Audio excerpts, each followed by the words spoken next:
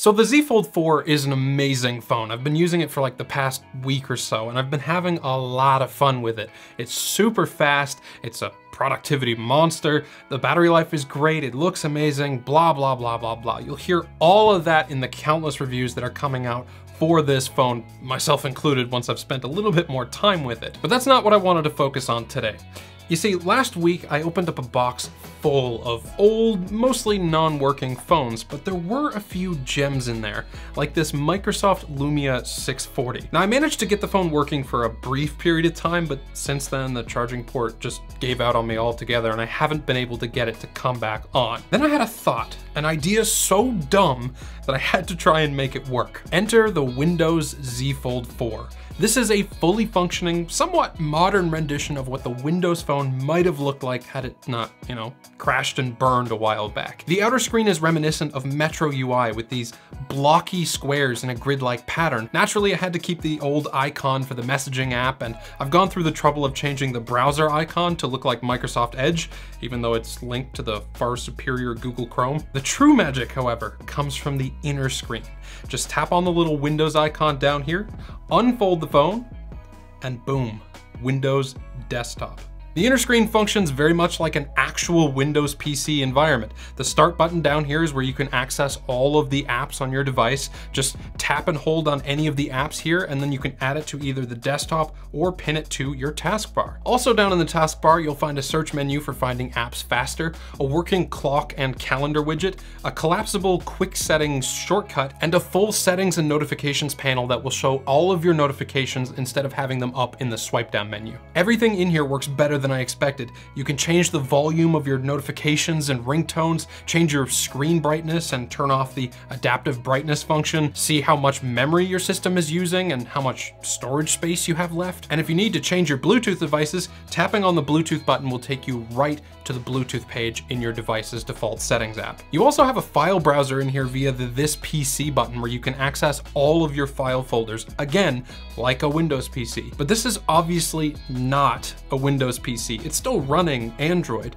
This is just a very fancy launcher that runs on top of Android. In fact, there's actually two launchers working in tandem here, one for the outer display and then one for the inner display. The launcher for the outer display is called Square Home. It's a Metro UI inspired launcher that allows you to create square and rectangular tiles in a very similar way to how Windows Phone 8.1 used to work. You can drag around and resize the tiles however you'd like, and this launcher is actually surprisingly feature rich when it comes to adding custom gestures and designs. For example, instead of having the camera app as a button on my home screen, I added a gesture that allows me to swipe left to open the camera app. It's still a bit of a design conundrum to have Windows 8.1 on the front screen, only to have it open up to a much newer looking Windows 10 desktop OS on the inside, but I think that's all a part of the chaotic fun that this process is. And make no mistake, it is a process. To get that second launcher for the inner screen working seamlessly, it actually required quite a bit of messing around, and I'll tell you exactly how I did that right after I thank the sponsor of this video,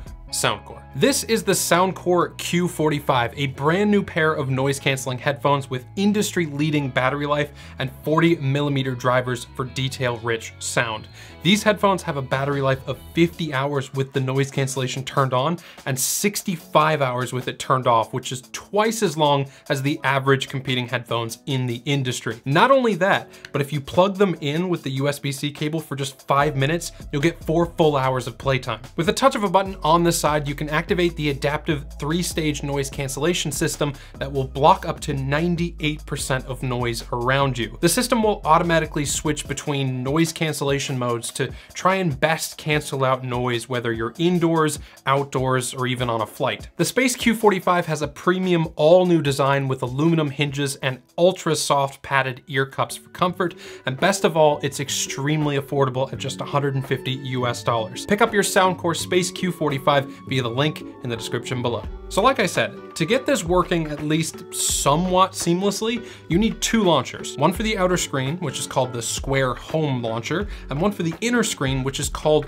WinX launcher. Getting the first launcher working is easy. All you gotta do is set WinX to be your system's default home app. The second one's a bit more difficult, and it requires a routine to be set up app that tells the device to open the second launcher when the device closes up. This is done with an app called Bixby Routines. There's a lot of cool if this then that type stuff that you can do with this app, but the action that we're looking to perform is to open an app when the device is folded completely shut. I'm not gonna go super in depth on how exactly I did this because there's a few fantastic tutorials on how to do that out there already, but the idea is pretty simple.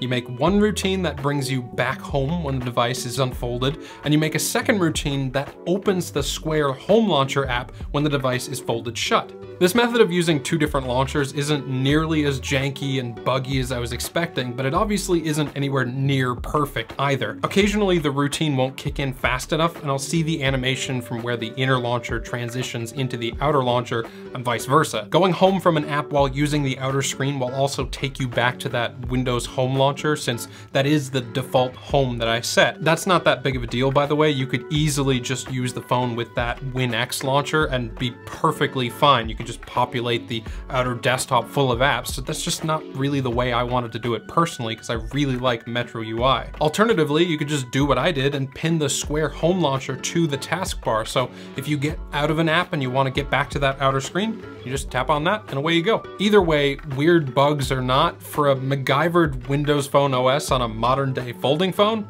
I'm pretty impressed. And I think Android deserves a ton of credit for being such a flexible operating system that you can do dumb things like this with every now and again. On a more serious note, this Samsung Z Fold 4 is a monster of a phone. I'm going on a short trip with it soon to pick up our new golden retriever puppy, and I'm definitely gonna be taking just a ridiculous amount of pictures of him using this phone, so stay tuned for that. I'll be posting them all over my Twitter, I'm sure, so go follow me, links in the description down below. Anyway, that's it for this rather dumb video. Hope you liked it, thanks for watching, and as always, have a great day.